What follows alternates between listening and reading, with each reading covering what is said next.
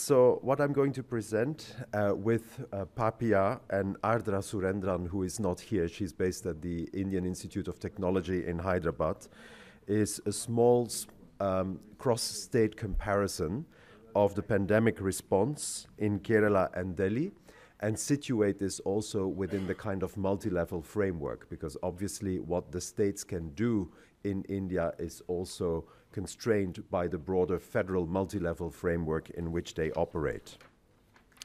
So in some sense, this is, now I'll try to move.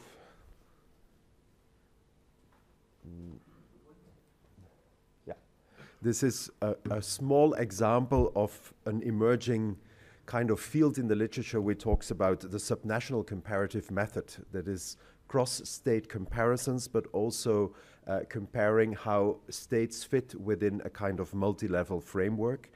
This literature is quite strong in the United States, in Latin America, Brazil, Argentina, but we see also increasingly interstate comparisons emerge in India, and I'm thinking here particularly of some of the pioneering work by authors like Atul Kohli on welfare, and more recently by Kailash, Louise Tillin, and others on comparative state welfare policy in India.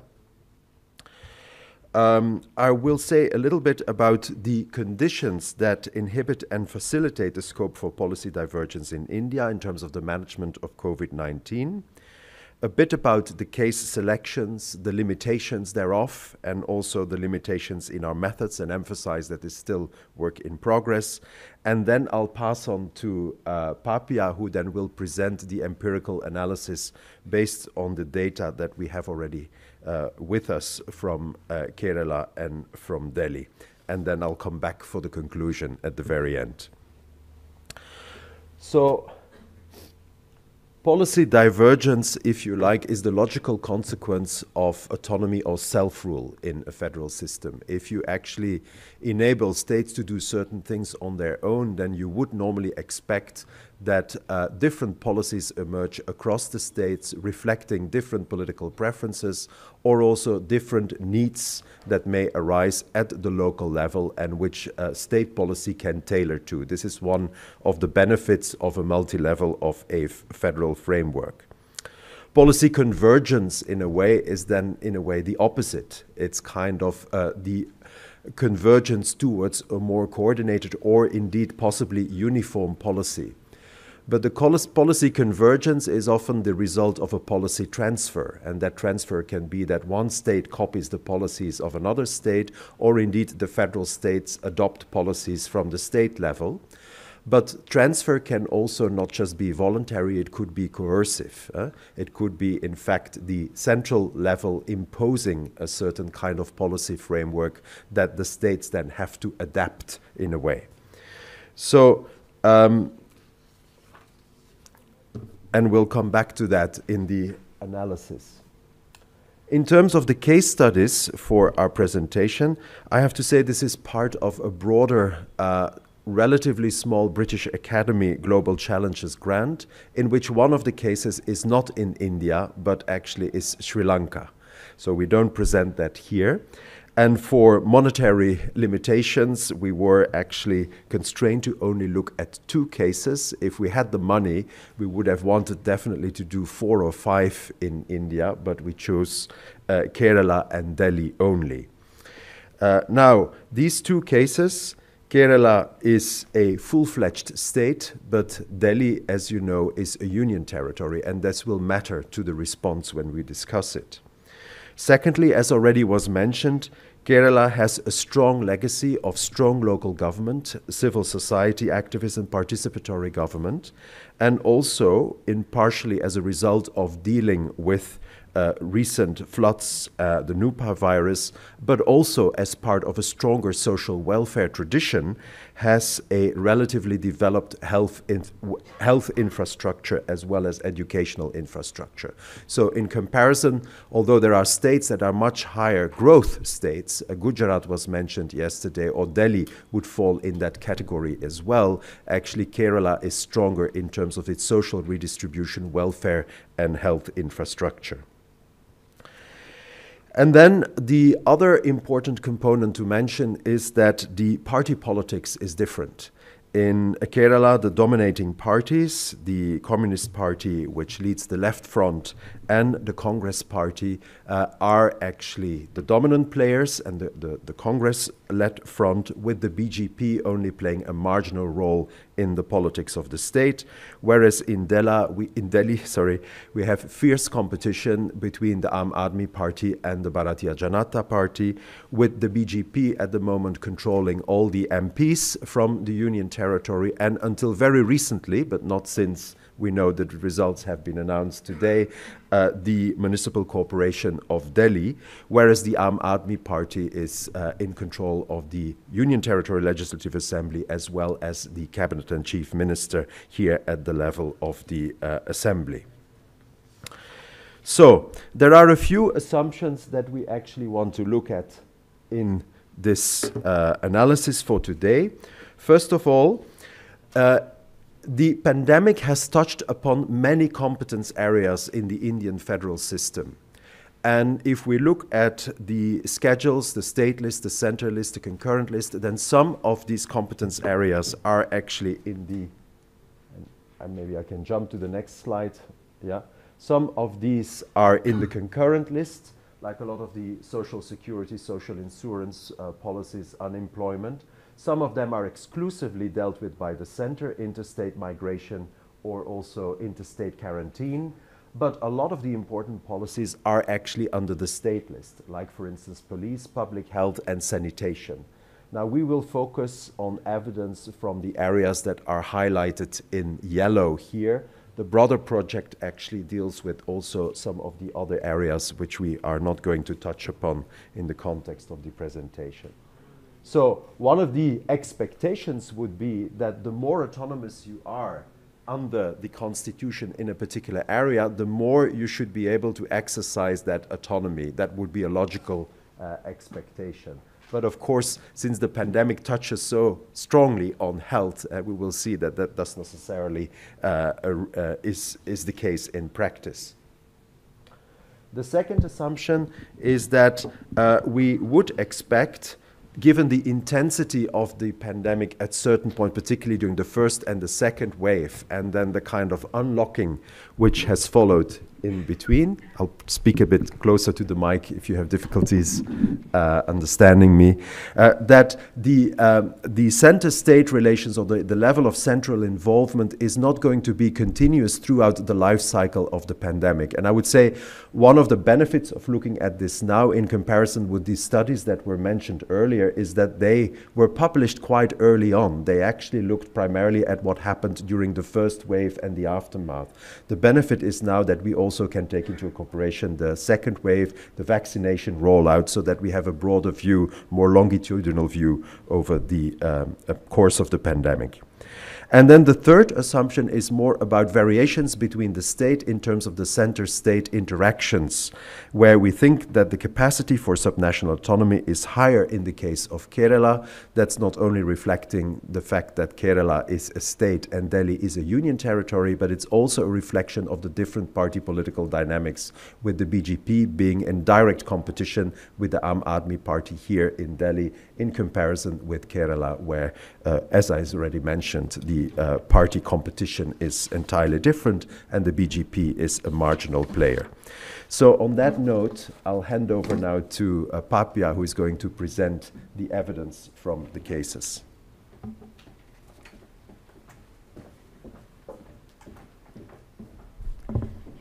Thank you, Wilfried, and thanks to the chair. Okay, so I'll straight away go to what we have done. As Wilfried said, this is a case study of two cases, Delhi and Kerala. Of course, much different, because one is a full-fledged state under the constitution, the other is the government of the National Capital Territory of Delhi. Now, can you just change, okay, here it is. So the first COVID-19 case in Delhi was reported on the 2nd of March 2020. And, this was a bit earlier, before, much before the national lockdown came up, and Kejriwal government, that is, the Chief Minister of Delhi, declared an epidemic in Delhi. And he actually said that all public places, including government and private offices, as well as shopping malls, need to be disinfected. This was a report on the 12th of March. And on that very day, he also requested the central government to declare, he has already had his own vision about it, but he said that, the central government must declare COVID-19 as a pandemic and stop all air traffic coming into Delhi. So the way the Delhi government managed the COVID-19, Delhi followed a model of testing and home quarantine, and it was internationally recognized by the Korean government and also by the United Nations. But this was, of course, a very short-lived thing, because we are talking about the months the very first wave. So this is like March, April 2020, and not after that. In fact, there was so much, and after that, I think it was on 27th, finally, the nationwide lockdown was declared by the center. And because it was declared with a very short duration, it was declared in the evening, and all the governments of the states were given around 4.5 hours, for the migrant workers to move, and it was to be implemented at a very short period of time, and that led to disputes between the Delhi government and the center government, because Delhi was hailed at one point of time, and it went in such a bad case that the Supreme Court has to actually step up, and the Delhi government had to be told that you are handling the pandemic very poorly. There was a lot of bickering between the center government and the Delhi government during this time that we are talking from June 2020.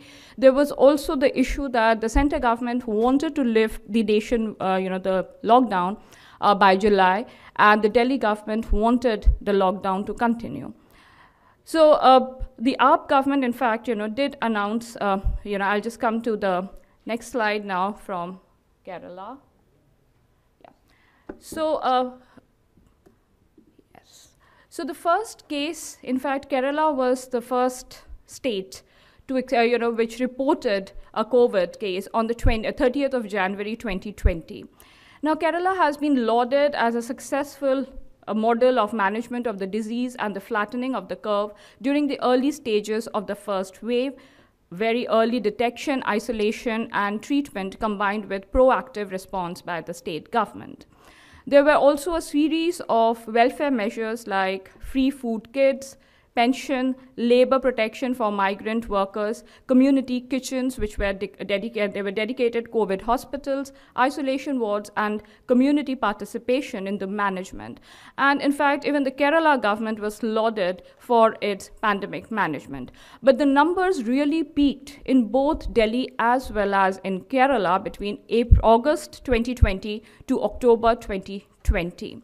The second wave, which came in May 2021 and continued the surge till October 2021 with daily case loads in Kerala as high as 42,000 in July 2021. In Delhi, the cases were as high as 50,000 at one point of time. And there were also assembly elections going on in Kerala, festivals, and there was violation of protocols. Now, there, of course, the COVID cases, the one witnesses a decrease since October 2021. Kerala government was lauded for keeping the death toll low despite the high rates of infection. However, the controversy over the counting of the number of deaths in October 2021 and the revision of the cumulative death toll as 47,794 in December 2021, that is the district health scheme of Kerala, there were these kind of issues which came up between the Kerala government and the central government. So because we are just going to focus on the social welfare schemes and the health schemes, this is a table from Delhi and Kerala, and you will see that the schemes are pretty similar, or at least there are some kind of same kind of. Okay. Yeah. Sorry about that. Okay. So the Delhi announced a free ration scheme. This was, in fact, just with the first COVID case, Delhi government had announced it. It also announced financial assistance to be given to cab drivers, to people who were losing jobs or who were affected by the lockdown, that is the daily wages, the migrant workers. Hunger relief centers were opened all over Delhi, and the Delhi government said that there is no need for people, even because you need a ration card. It's a card in India, which you have to show to get get the food distribution system, and you can get a daily meal or a monthly meal depending on where you are staying. So the Delhi government also declared that even people without a ration card can go to there were schools which were dedicated, and they could actually avail meal twice a day. There were also compensations announced by the Delhi government specifically for health workers, because healthcare workers were the first workers to come in. And it announced that anybody who died due to COVID, any employee of the Delhi government or a healthcare worker or the Anganwadi workers will be compensated. And there was also a fight between what the compensation should be, but it initially started with 50 lakhs, and then it changed to 1 crore. Similarly, in Kerala, the Awas health insurance scheme was started, and there were also camps for migrant workers. Community kitchens started. These community kitchens, I'll just take maybe half a minute to just talk about it. So these are known as the Kudambashri. It's it's a government open program, and they started these community kitchens. In fact, over a period of 5 days, nearly 1,100 community kitchens were started in Kerala. Very similarly, over a week in Delhi, in about 27 schools, around Delhi, the government, Delhi government schools, we started these, food, hunger relief camps, as well as hunger relief camps were there on the roadsides. So, so that people do not starve. And Kerala government also announced the social welfare pension scheme for anybody, dying due to COVID.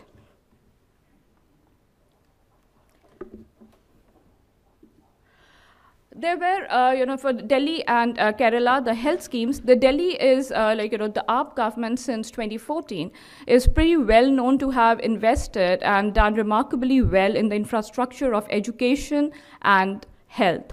Health was not so much, but education definitely. So the Delhi government had opened up the schemes which is known as the Mohalla clinics. Mohalla clinics are essentially like, neighborhood clinics. Mohalla is a neighborhood, but these really were ramped up, for once the COVID came up, and one could go and get free testing done to these centers. People who were not, who were not feeling well, or who were, who thought that they might have got COVID, did not even have to step out of their homes. People could just, they had apps, and you can just call them, and people would come and also give food. So, all that kind of a thing was started, with the help of the Mohalla clinics. Kerala, I'll just go with the Delhi and then I'll come to Kerala. Delhi also started a Corona dashboard much before the central government's CoWIN app was launched. The Corona dashboard actually was a dashboard which had all the list of the hospitals where you can get a testing done, about medicine availability, hospital beds availability, where do you need to call if you're all alone and unwell, so that food can be delivered. And, so that was, a kind of an accounting, a kind of an audit accounting, also information and awareness about the COVID-19. They also had digital delivery of services, which I already said that if you need something, and you're all alone, or you're a senior person, or you're just unwell, you could actually log on or maybe give a call. And they would also call you every day, twice a day, to just know whether you are not feeling well or you need to be hospitalized, and also giving you the oximeters. They were delivered, outside your door, so that you don't have to come out of your house. There was also COVID centers and vaccinations. Vaccination centers, of course, came much later in 2021, but COVID centers and COVID testing centers, in fact, in Delhi government, Mohalla clinics, as well as they also started mobile clinics, which were completely free of charge. Kerala, on the other hand, started a COVID-19 audit again before the central government started the CoWIN app. They also roped in private labs for testing. They set up more beds for COVID patients, and this was all happening in March, April of 2020. They started training and recruiting more healthcare workers, something which even the Delhi government did. And I think a very important point for both Delhi and Kerala, where for Kerala, the chief minister minutes would be shared, and the chief minister would actually come on on television as well as on radio to communicate with the people. Something very similar was also done by the chief minister of Delhi. I'm just going. Okay. All right, now I'll come to the intergovernmental relationships in Kerala and Delhi. And I think I'll just go very quickly because I just have very less time. So the controversy over data management and privacy on COVID data was an issue between the central government and the Kerala government. A high-level task force was sent to Kerala in August 2021 to assess the situation. The Union Health Minister, in fact, lauded Kerala's COVID management strategy and also responded with an emergency COVID response package, which was promised to Kerala, to shoot up the vaccination drive in August 2021. But there's a caveat here. I would like to say that this was a time when the Kerala government won the assembly elections. Before that, there was a lot of, there were a lot of disputes between both the governments. There was also, at the same time, criticism of the state's wider use of rapid antigen test and not the RT-PCR, which was recommended by the center, and the allegation that the state of Kerala had stopped sending daily COVID data to the center and the state's health ministry. Okay, the Delhi Center IGR, Delhi government reported that the center provided funds around 17,000 crores to all the states, but not to Delhi. There was a criticism against the center by the center on Delhi government that the coupon scheme, that is to avail food, was criticized by the center. The government of NCT Delhi, again, this is very important because the act was passed in 2021, withdrawing the powers and reducing the powers of the elected government of Delhi to the lieutenant governor nominated by the center. Wilfried have already said that Delhi is not a center, it's a union territory. The center also alleged Delhi government of fudging death tally, and there were disputes over control of bureaucrats. Okay, so now I'll hand it over to Wilfried. Thank you.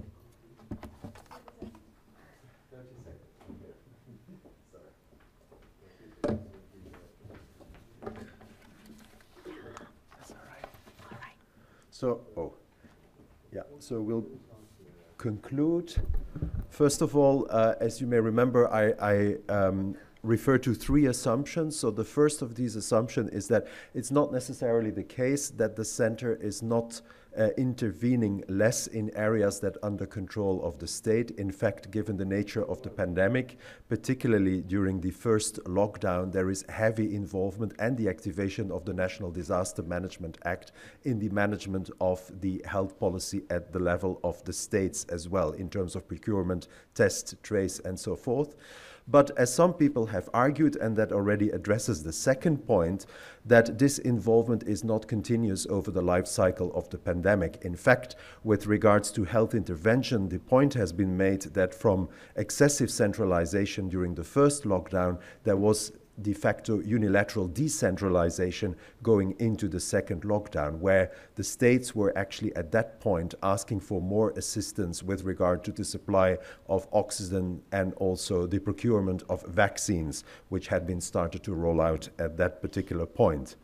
And then the third assumption actually looks at the nature of intergovernmental relations and the difference between center-state and center-Delhi relations. And there we also find confirmation that because of the intense party competition in Delhi and the fact that Delhi is a union territory, that this led to a much more adversarial intergovernmental relationship, despite the hiccups that also were mentioned in the relationship between the center and Kerala.